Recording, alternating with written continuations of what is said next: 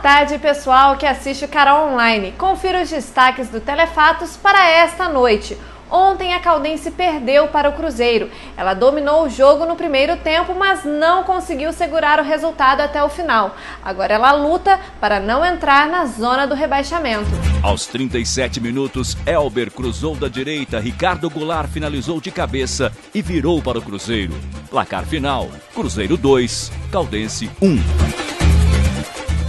E ontem muitos fiéis participaram da procissão e também da missa de Ramos. É uma semana que inicia muito festiva, muito importante para nós da igreja. E você vai ver também, uma cooperativa que trabalha com reciclagem de óleo de cozinha também faz a coleta em escolas públicas da cidade. Fazendo essa coleta, a gente está ajudando a natureza, tá? E conscientizando as crianças e os pais para que a gente possa não desperdiçar e também reaproveitar.